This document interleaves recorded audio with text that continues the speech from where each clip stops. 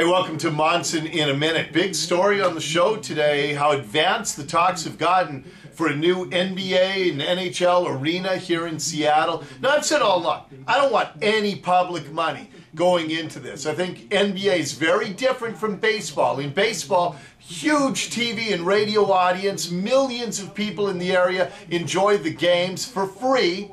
Not really free, because there was some tax money going into that. NBA doesn't get a huge radio and TV audience. It's mostly for the people at the game. So I don't want any tax money going into this arena. But would I like to see a private investor put $400 million into the city and buy an NBA team and bring them here? I know, I feel kind of guilty about stealing away Sacramento's team if that's who ends up coming, but they're going to go somewhere.